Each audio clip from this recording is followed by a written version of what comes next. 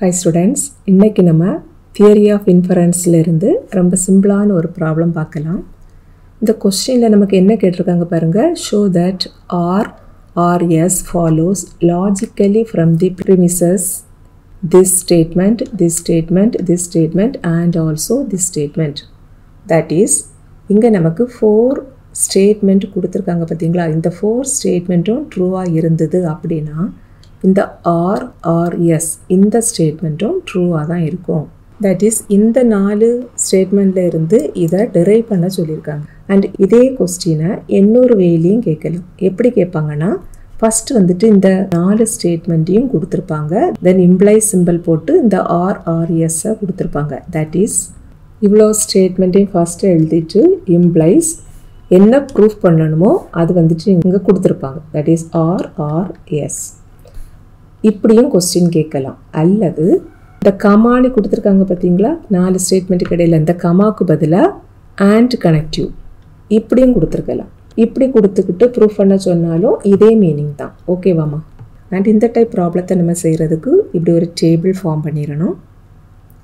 அதுக்கப்புறம் இங்க நமக்கு premises கொடுத்திருக்காங்க பாத்தீங்களா? that is இங்க நமக்கு 4 ஸ்டேட்மெண்ட் கொடுத்திருக்காங்க.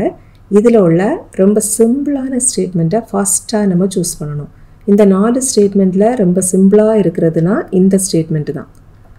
சோ இத நம்ம ஃபர்ஸ்ட் சூஸ் பண்ணிக்கலாம். that is C or D. and அடுத்து இதுக்குள்ள ரூல் எழுதணும். கொடுத்திருக்கிற இந்த ஸ்டேட்மெண்ட்டை அப்படியே எழுதுறீங்கனா அது வந்துட்டு ரூல் P. இங்க நம்ம அப்படியே தான் இங்க எழுதி இருக்கோம். அதனால இது வந்துட்டு ரூல் P. சப்போஸ் இதுல ஏதாவது நீங்க ஃபார்முலா எல்லாம் அப்ளை பண்ணி எழுதுறீங்க அப்படினா அது வந்துட்டு ரூல் T. ஓகேவா? இங்க நமக்கு ஒரே ஒரு ஸ்டேட்மெண்ட் தான் இருக்குது. அதை வச்சிட்டு நம்ம ஃபர்தரா கண்டினியூ பண்ண முடியாது. அதனால நம்ம என்ன செய்யணும்னா இங்க இருக்குது பாத்தீங்களா ஸ்டேட்மெண்ட், இதே ஃபார்முலா கொடுத்திருக்கிற ஸ்டேட்மெண்ட்ல வேற ஏதாவது இருந்தது அப்படினா அடுத்து நம்ம அதை சூஸ் பண்ணணும். இந்த CRD இதே போல இங்க ஒரு ஸ்டேட்மெண்ட் இருக்குது பாருங்க. that is இந்த செகண்ட் ஸ்டேட்மெண்ட்ல CRD இந்த டேர்ம் இருக்குது. அதனால செகண்டா நம்ம இந்த ஸ்டேட்மெண்ட்டை சூஸ் பண்ண போறோம். ஓகே?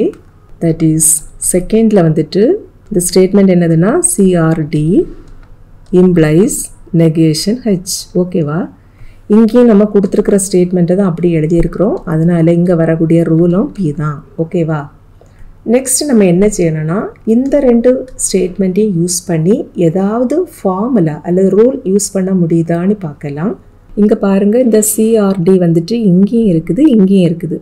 சப்போஸ் இந்த CRDக்கு பதிலா நீங்க P அப்படினே அஸ்யூம் பண்ணிருக்கீங்கன்னு வெச்சுக்கோங்க. அப்போ இந்த first statement P ah மாறிரும் and இந்த செகண்ட் ஸ்டேட்மெண்ட்ல லெஃப்ட் சைடு எப்படி இருக்கும்? P ஆ இருக்கும். and சப்போஸ் இந்த நெகேஷன் H Q னு அஸ்யூம் பண்ணிக்கோங்க. இப்போ இந்த ரெண்டு ஸ்டேட்மெண்ட்டும் நமக்கு எந்த ஃபார்ம்ல இருக்குது பாருங்க? P and P implies Q.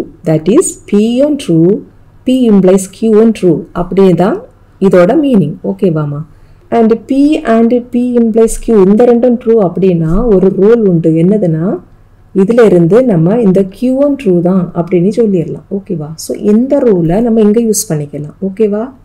So அடுத்த ஸ்டெப் நமக்கு எப்படி மாறிரோனா சிம்பிளி Q னி மாறும். பட் இங்க Q க்கு பதிலா என்ன இருக்குது? Negation H. ஓகேவா? and இங்க வந்துட்டு இந்த ஸ்டேட்மெண்ட் வந்துட்டு ஃபார்முலா எல்லாம் யூஸ் பண்ணி தான் கிடைச்சிருக்குது. அதனால இங்க வந்துட்டு ரூல் T அப்படினு எழுதணும். ஓகேவா? அடுத்து நம்ம இங்க என்ன எழுதணும்னா இந்த ஸ்டேட்மெண்ட் கிடைக்கிறதுக்கு யூஸ் பண்ணின ஸ்டேட்மெண்டோட நம்பர்ஸ் எல்லாம் இந்த பிராக்கெட்டுக்குள்ளாடி எழுதிரணும். இங்க நமக்கு ஃபர்ஸ்ட் அண்ட் செகண்ட் ஸ்டேட்மெண்ட் இந்த ரெண்டையும் யூஸ் பண்ணி தான் இந்த ஸ்டேட்மெண்ட் நம்ம கொண்டு வந்தோம். அப்படிதானே? அதனால அங்க பிராக்கெட்டுக்குள்ளாடி 1 2 எழுதணும். ஓகேவாமா? இப்போ ஆல்ரெடி 1 and 2 இந்த ரெண்டு ஸ்டேட்மெண்ட்டையும் நம்ம இங்க யூஸ் பண்ணியாச்சு. அது தவிர ரிமைனிங் நம்மகிட்ட இருக்கிறது இந்த தேர்ட் ஸ்டேட்மெண்ட் மட்டும் தான். சோ ஒரு ஸ்டேட்மெண்ட்டை வச்சிட்டு நம்ம ஒண்ணுமே ஃபர்தரா கண்டினியூ பண்ண முடியாது. அதனால கொடுத்திருக்கிற ஸ்டேட்மெண்ட்ல இருந்து அடுத்து இன்னொரு ஸ்டேட்மெண்ட்டை இங்க கொண்டு வரலாம். அது எப்படி இருக்கணும்னா இங்க வந்துட்டு in terms of H ல இருக்குறதுனால நம்ம சூஸ் பண்ற அடுத்த ஸ்டேட்மெண்ட்டும் in terms of H ல தான் இருக்கணும். ஓகே? இங்க கொடுத்திருக்க கூடிய இந்த 4 ஸ்டேட்மெண்ட்ல ஆல்ரெடி இந்த ஃபர்ஸ்ட் அண்ட் செகண்ட் சூஸ் பண்ணியாச்சு. ரிமைனிங் இருக்க கூடிய இந்த ரெண்டு ஸ்டேட்மெண்ட்ல H வந்துட்டு இங்க மட்டும் தான் இருக்குது. ஓகேவா? சோ இப்போ நம்ம இந்த தேர்ட் ஸ்டேட்மெண்ட்டை சூஸ் பண்ணிக்கலாம். that is negation H tends to A and negation B. இங்கே நம்ம கொடுத்துருக்கிற ஸ்டேட்மெண்ட்டை அப்படியே எழுதியிருக்கிறோம். அதனால் இங்கே வந்துட்டு நம்ம யூஸ் பண்ணுற ரூல் வந்துட்டு பி தான். ஓகேவா? நெக்ஸ்ட் நம்ம என்ன செய்யணும்னா, நம்ம already first and second statement use பண்ணி ஃபார்முலா அப்ளை பண்ணியிருக்கிறோம். அதனால் third and fourth statement use பண்ணி ஏதாவது ஃபார்முலா அப்ளை பண்ண முடியுதான்னு பார்க்கலாம். இங்கே இருக்கக்கூடிய இந்த நெகேஷன் ஹெச் இதே தான் இங்கேயும் இருக்குது. சப்போஸ் இந்த நெகேஷன் ஹெச்சுக்கு பதிலாக நீங்கள் பி அப்படின்னு அசியூம் பண்ணிட்டீங்க அப்படின்னா இந்த ஸ்டேட்மெண்ட்டில் லெஃப்ட் சைடு பியாக மாறிடும். அண்ட் இந்த ப்ராக்கெட்டில் இருக்குது பார்த்தீங்களா ஒரு டேர்ம், இதை கியூ போல் அசியூம் பண்ணிக்கோங்க. இப்போது இந்த ரெண்டு ஸ்டேட்மெண்ட்டும் எப்படி இருக்குது பாருங்கள். ஃபஸ்ட்டில் வந்துட்டு பி இருக்குது, தென் கமா இங்கே இருக்கக்கூடிய ஸ்டேட்மெண்ட் எப்படி இருக்குது, பி டென்ஸ் டு கியூ இப்படி இருக்குது. தட் இஸ் இங்கே இருக்குது பார்த்தீங்களா, இதே ஃபார்மேட்டில் இருக்குதா. That is B and true, B implies Q and true. அதுதான் இதோட மீனிங். ஓகேவா? ஸோ இப்படி இருந்ததுன்னா இதில் இருந்து நம்ம ஒரு ஃபார்முலா எழுதலாம். என்னதுன்னா இந்த கியூ ஆல்சோ ட்ரூ, அதுதான். ஓகே, ஸோ நெக்ஸ்ட் வந்துட்டு நமக்கு என்ன கிடைக்கும், கியூன்னு கிடைக்கும். பட் இங்கே கியூக்கு பதிலாக இவ்வளோ டேர்ம் இருக்குதா. That is A and negation B அப்படி கிடைக்கும். இதுதான் ஃபிஃப்த் ஸ்டெப். ஓகே, அண்ட் இதில் வந்துட்டு நம்ம ஃபார்முலா எல்லாம் யூஸ் பண்ணி தான் இந்த ஸ்டேட்மெண்ட் எழுதியிருக்கிறோம். அதனால இங்கே வந்துட்டு நம்ம ரூல் டீன்னு எழுதணும். ஓகே, அண்ட் இந்த ஸ்டேட்மெண்ட் ஃபார்ம் பண்ணுறதுக்கு நம்ம தேர்ட் அண்டு ஃபோர்த்து ஸ்டேட்மெண்ட்டை தான் நம்ம யூஸ் பண்ணணும். அதனால் இந்த ப்ராக்கெட்டுக்குள்ளாடி 3,4 எழுதிடணும். இங்கே நம்ம already first and second statement use பண்ணியிருக்கிறோம். அடுத்தது தேர்ட் அண்ட் ஃபோர்த்தையும் யூஸ் பண்ணியிருக்கிறோம். ஸோ ரிமைனிங் இருக்கிறது இந்த ஃபிஃப்த்து மட்டும்தான். இப்போ நம்மக்கிட்ட இந்த ஒரு ஸ்டேட்மெண்ட் மட்டும்தானே இருக்குது. அதனால் நம்ம அடுத்தது ஃபார்முலா ஏதாவது அப்ளை பண்ணணும்னா இன்னொரு ஸ்டேட்மெண்ட்டை கொடுத்துருக்கிற ப்ரெமிசஸ்லேருந்து கொண்டு வரணும். ஓகேவா? அந்த ஸ்டேட்மெண்ட் வந்துட்டு இந்த ஸ்டேட்மெண்ட்டுக்கு ரிலேட்டடானதாக இருக்கணும். தட் இஸ் இதே ஃபார்முலா தான் அந்த ஸ்டேட்மெண்ட் இருக்கணும். சரியா? அப்படிப்பட்ட ஸ்டேட்மெண்ட்டை நம்ம அடுத்தது இங்கே கொண்டு வர போகிறோம். இங்கே கொடுத்துருக்கிற ஸ்டேட்மெண்ட்டில் ரிமைனிங் இருக்கிறது இந்த ஸ்டேட்மெண்ட் மட்டும்தான். இதில் வந்துட்டு ஏ அண்ட் நெகேஷன் பிங்கிற ஒரு டேர்மும் இருக்குது. ஸோ இந்த ஸ்டேட்மெண்ட்டை அடுத்தது நம்ம எழுதிக்கலாம்.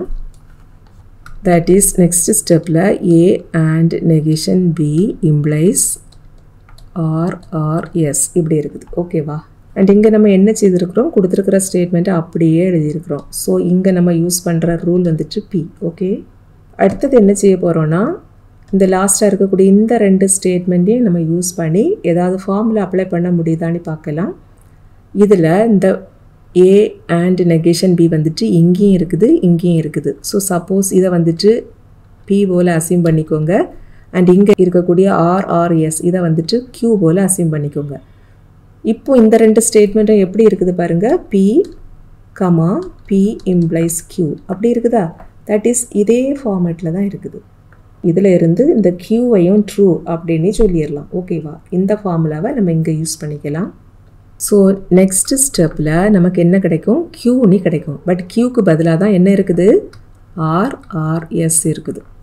அண்ட் இங்கே நம்ம ஃபார்முலா எல்லாம் யூஸ் பண்ணி தான் இந்த ஸ்டேட்மெண்ட் எழுதியிருக்கிறோம். அதனால் இங்கே வந்துட்டு ரூல் டி. அண்ட் இந்த ஸ்டேட்மெண்ட் எழுதுறதுக்கு நம்ம எந்தெந்த ஸ்டேட்மெண்ட் யூஸ் பண்ணணும் அப்படின்னா ஃபிஃப்த் அண்ட் சிக்ஸ்த்து ஸ்டேட்மெண்ட்டை தான். ஸோ ப்ராக்கெட்டுக்குள்ளாடி 5 and 6 எழுதிடலாம். ஓகேவா? இந்த கொஸ்டினில் ஆர்ஆர்எஸ் இதை தான் டிரைவ் பண்ண சொல்லியிருக்காங்க. நமக்கு இங்கே வந்துட்டு ஆர்ஆர்எஸ் ட்ரூ அப்படின்னு கிடச்சாச்சு. இங்கே நமக்கு டோட்டலாக 7 ஸ்டேட்மெண்ட் இருக்குது பார்த்தீங்களா. இந்த 7th ஸ்டேட்மெண்ட்டில் வந்துட்டு நமக்கு ஆன்சர் கிடச்சிருக்குது. பட் ரிமைனிங் உள்ள 6 ஸ்டேட்மெண்ட்டையும் நீங்கள் கண்டிப்பாக யூஸ் பண்ணியிருக்கணும். அதை மட்டும் நீங்கள் ஒருக்கா வெரிஃபை பண்ணிக்கணும். ஓகேவா? இங்கே 1 and 2 யூஸ் பண்ணியிருக்கிறோம், 3, 4 யூஸ் பண்ணியிருக்கிறோம், 5 and 6 யூஸ் பண்ணியிருக்கிறோம். தட் இஸ் எல்லா ஸ்டேட்மெண்ட்டையும் நம்ம இங்கே யூஸ் பண்ணி தான் இந்த ரூல்ஸ் ஃபார்முலாஸ் அப்ளை பண்ணியிருக்கிறோம். ஓகேவா?